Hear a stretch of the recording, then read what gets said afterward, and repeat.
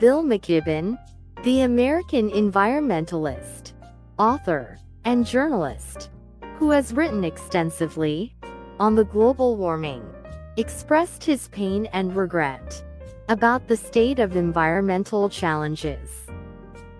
He says, "We have built a new Earth. It's not as nice as the old one. It's the greatest mistake humans have ever made, one that we will pay for, literally forever." How is global warming the greatest mistake of humans? Man has deviated from Creator's scheme and completely ignored the creation plan, in that he single-mindedly pursued worldly comforts. He very soon realized that modern civilization, which he had thought would fulfill his limitless hidden desires and ambitions, was only a source of utter destruction and chaos. The present global warming is an apt illustration of this point.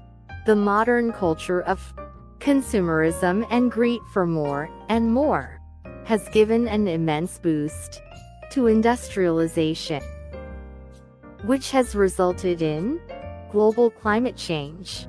Scientists now believe that the modern industrial age spells total catastrophe, and that the world is careering head onto its doom.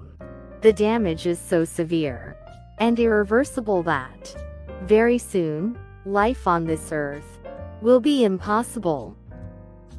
Bill McKibben has rightly remarked that we have been given a warning by science and wake-up call by nature. It is up to us to heed them. We are not at the point of trying to stop warning. It's too late for that. We are trying to keep it from becoming a complete and utter calamity.